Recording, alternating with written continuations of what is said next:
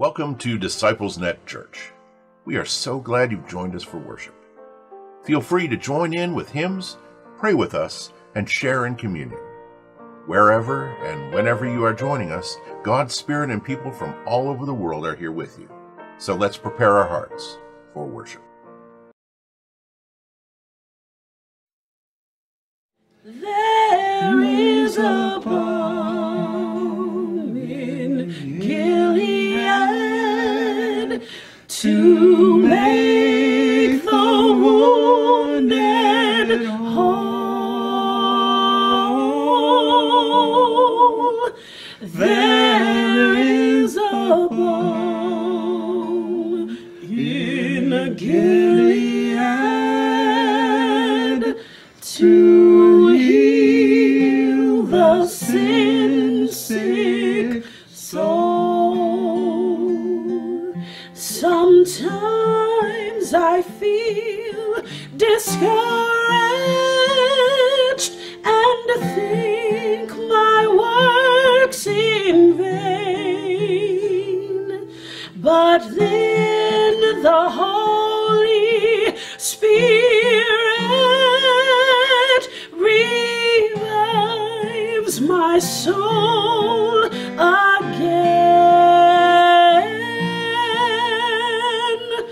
There is a balm in Gilead to make the wounded whole.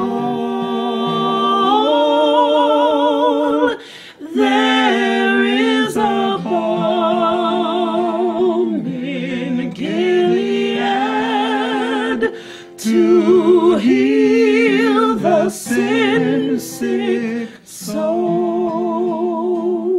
Don't ever be discouraged, for Jesus is your friend. And if you lack for knowledge, he'll never refuse to lend. There is a balm in Gilead to make the wounded whole. There is a balm in Gilead to heal the sin-sick soul. If you cannot preach like Peter, if you cannot pray like Paul, you can tell the love of Jesus and say he died for all. There is a balm in Gilead to make the wounded whole. There is a balm in Gilead to heal the sin-sick soul.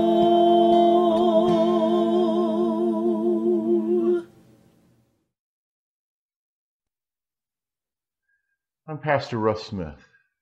Will you join me in prayer? Our Lord and our God, we look around us in our world, and we see warring factions gathering. We see people who value gaining temporary power more than finding lasting solutions, and who value defeating their opposition more than seeking common goals. Remind us of your love, which crosses every boundary and vaults every barrier to seek out each and every one of your children, wherever they are. Help us to be signs of your grace bringing life and hope and wholeness to all those we meet. Lord, we lift up those in need to you, seeing their faces in our minds as we pray, for all those in danger and need, for the sick and the suffering, for the poor and the oppressed, for the hungry and the homeless, for those seeking refuge and a place to call home, for our neighbors and our families and our companions and all those we love, for our countries and our world, lifting our voices with all creation, offering ourselves to you, the living God, through Christ, source of all life. Hear our prayers as we offer this day. Give help to all people in their weakness, that they might approach you in faith, even as our Lord taught us to approach you with the prayer that he gave us. Our Father, who art in heaven, hallowed be thy name. Thy kingdom come, thy will be done, on earth as it is in heaven. Give us this day our daily bread, and forgive us our debts, as we forgive our debtors. And lead us not into temptation, but deliver us from evil. For thine is the kingdom, and the power, and the glory forever. Amen.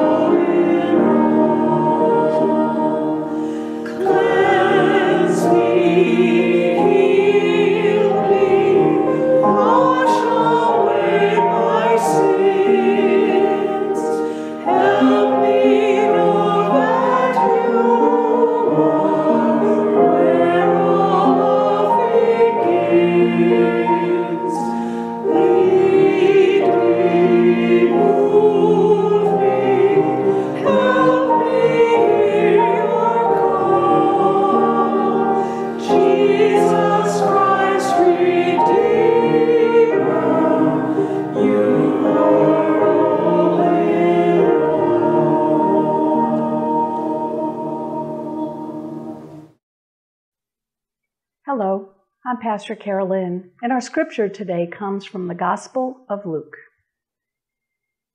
If you'd like to read along, we're in chapter 17, verses 11 to 19.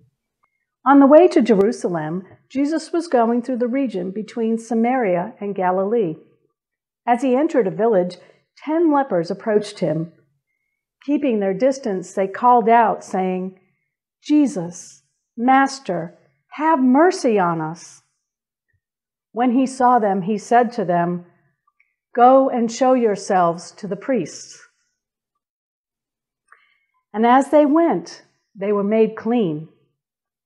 Then one of them, when he saw that he was healed, turned back, praising God with a loud voice. And he prostrated himself at the feet of Jesus and he thanked him. And he was a Samaritan. Then Jesus asked, "Were not 10 made clean? But the other 9, where are they? Was none of them found to return and give praise to God except this foreigner?" Then he said to him, "Get up, go on your way. Your faith has made you well." May God bless the hearing of our scripture on this day. Won't you pray with me? Oh God, now is the time.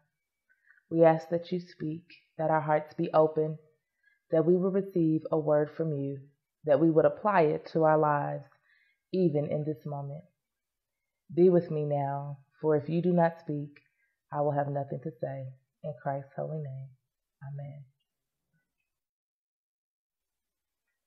Today, our scripture was read and came from Luke chapter 17. And I want to talk to you from the question, what about you? So many times we read the scriptures and we hear the stories and we leave them in the Bible. And that's it. But what about you? How does this word today affect you? There was a time in life when I felt like I was all alone. I felt like no one understood me.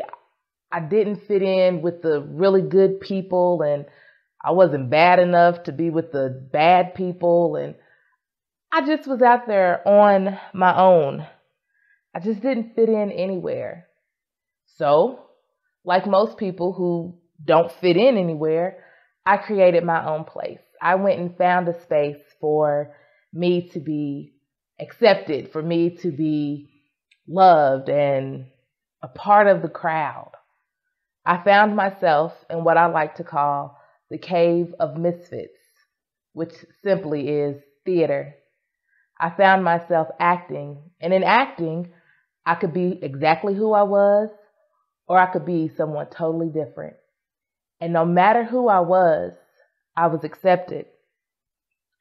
Today we have the story of people who I would like to say are in the cave of misfits. They didn't really fit in at home. They couldn't go somewhere else. So they found themselves together. Jews, Samaritans, probably others, with this one common denominator of leprosy. Now, if they were like me, which I'm not sure, but if they were like me, then they may have made some lifelong friends. They may have found some people who they really had more in common with than they thought. The barriers that had kept them from connecting with each other and being friends were now taken away. It didn't matter how old they were. It didn't matter how much they weighed. It didn't matter where they came from, because now they were all together in this one area, because those who did not have leprosy didn't want anything to do with them. They didn't touch them. They didn't talk to them. They just kind of left them out there to be on their own. The proximity effect had created new bonds. It had shown how people were more similar than different. It released some of the fears that existed because of the unknowns. In this text, we find Jesus in the middle of nowhere on his way to Jerusalem, passing through Galilee, through Samaria. He meets us in the place of hopelessness and despair where the world has written us off. Jesus is waiting to befriend us. Something in me says that Jesus may have been looking for them. Just a thought to give to you today. You see, in Luke 4:18, Jesus gives his call that says, "The Spirit of the Lord is upon me, because he has anointed me to preach the gospel to the poor. He has sent me to heal the brokenhearted, to proclaim liberty to the captives, recovery of sight to the blind, to set at liberty those who are oppressed, and to proclaim the acceptable year of the Lord." I wonder if they were oppressed brokenhearted, captives. Did Jesus not come for them? When we listen to Luke, one of the things that we can learn about Luke is that he was a man of community. He was a man where people belonged to other people. He wants us to know that we are all connected to somebody, even when we feel we have nobody. So what about you? The people with leprosy had lost so much during their plight, and Jesus had reconciled them back to their communities. Now, what does that mean to you? How does this fit in? In life, we have choices. And it's not often what we're told to do, but our response to what we are told to do, or our response to the choices we are given. We can take A or we can take B. In 2 Kings chapter 5, we have the story of Naaman, who was a great commander in the king's army. He had leprosy.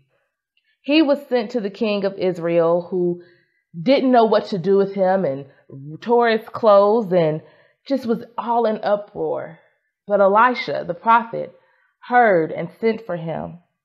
And Elisha told Naaman to dip in the river Jordan 7 times. Now, Naaman looked at Elisha like, what?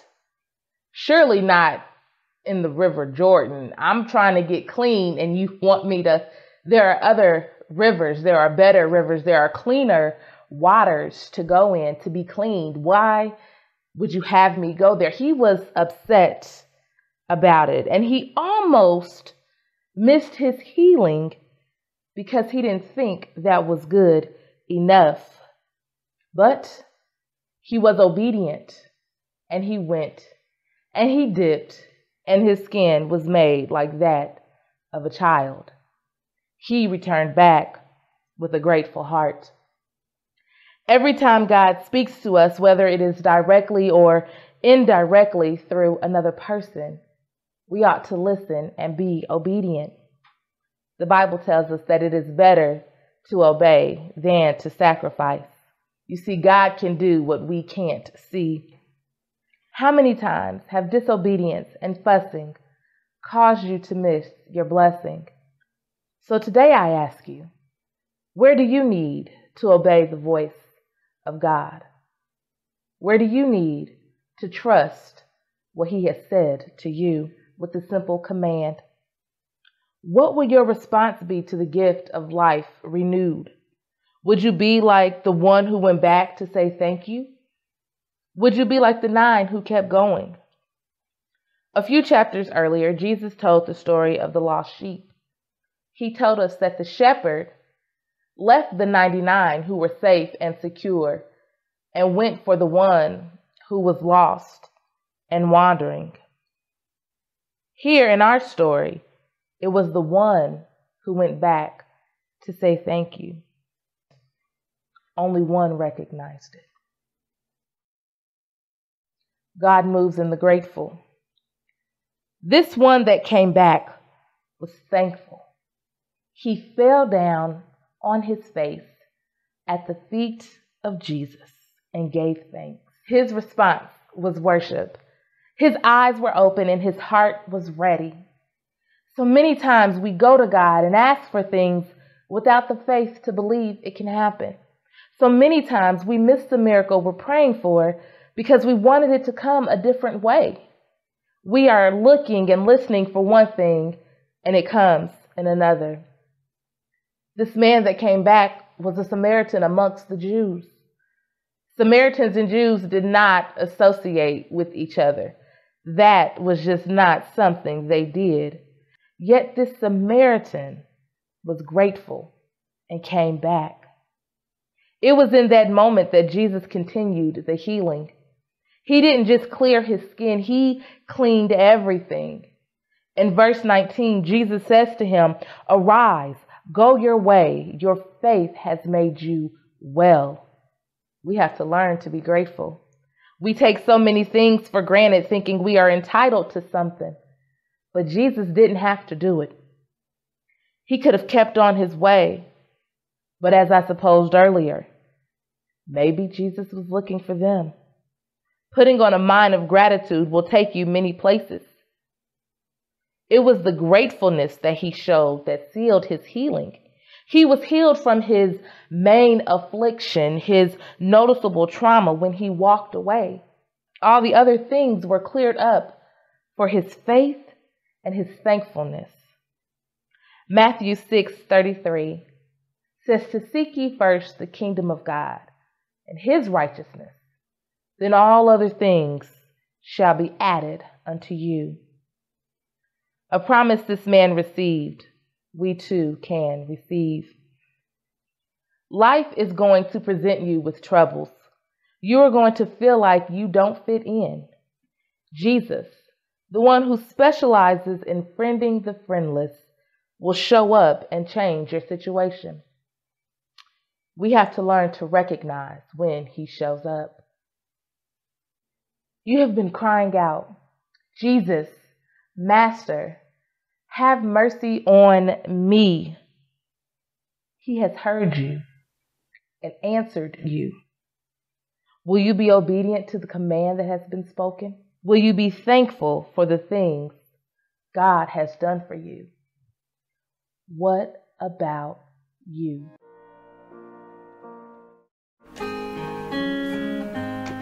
Like the woman at the well, I was seeking for things that could not satisfy. And then I heard my Savior speaking, draw from my well that never shall run dry. Fill my cup, Lord, I lift it up, Lord. Come and quench this thirsting of my soul.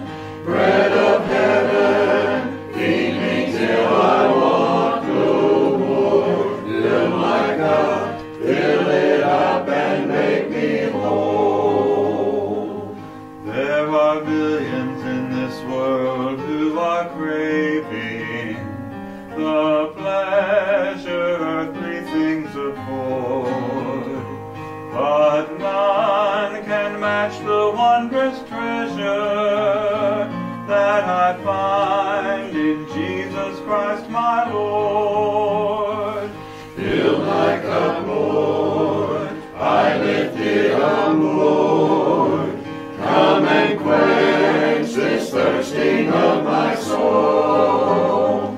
Bread of heaven, feed me till I want no more. Fill my cup, fill it up and make me whole. Friends, as we gather at this table once again, we've been reminded that even the smallest of things in the kingdom of God can grow to be very great. I'm thinking back to that night so long ago when Jesus shared the meal with his disciples and broke the bread and shared the cup. And although each one of them received only a small portion of the bread, the cup, who would have thought that as they carried it out and then took of this bread and cup and sharing it again and again, that it would extend to where you and I are today. This is the meal that we're invited to, and we're invited to invite other people to. Now, true, here on the internet, we can't actually pass you this bread and this cup as we'd like to, but we bless the bread and the cup that's before you, whether it's physical or held in your mind's eye. We especially like to remember those of our DisciplesNet family who may not be able to eat or drink at all. But you too are here at this table. And we bless what you hold in your mind's eye, that remembrance that we are all part of the body of Christ. We here at DisciplesNet even keep the sheep on our table as we worship, not as toys, but as reminders that the people that we can't see out there are the sheep of God's pasture. And each is so important, so valuable, and we want them never to be forgotten. All are included at the table, and we invite you now to come. Let us pray. Oh, gracious and loving God, we thank you so much for the invitation to come to the table time and again, to remember that we are part of the body of Christ, that we are part of your family. And we come to be fed, and we come to remember what Christ taught us. We come to remember the sacrifice of Jesus. And so we ask now that you bless the bread, the cup, held before each one listening here. And help it as we take it into our minds and our spirits, physically and or mentally. Help us to remember that small portion of bread and cup, the part of the body of Christ that you ask us to take out into the world to make a difference. For it's in the name of Jesus Christ we pray. Amen. What was on that last night as Jesus was eating with his disciples that he took of the loaf of bread, and after he had blessed it, he broke it and said to them, "This is my body that is for you. Do this in remembrance of me." And in the same way, after they had finished eating, he took the cup.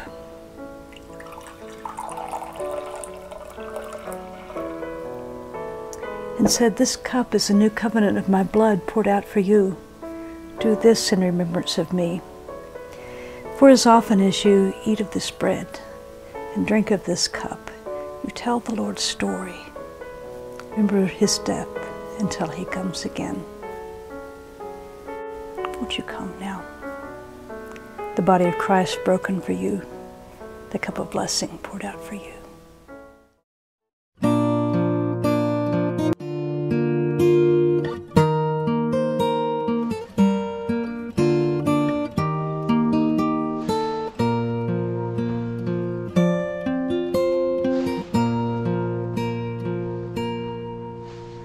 One piece of bread, blessing it, he said, "Take and eat the portion broken for you. Come to the Lord, hunger nevermore." So our souls were fed. One piece of bread, one cup of wine flowing from the vine. Take and drink the portion shed for your sins, poured out like rain. Never thirst again. Share this life of mine. One cup of wine. One Father sent his only Son. One Spirit, and the three are one. One body, and he bids us come. Be my guest, be my guest. One quiet room where our hearts commune, where our souls are fed. One piece of bread. Come and receive. All who will believe, share this life of mine. One cup of wine, let your souls be fed. One bread.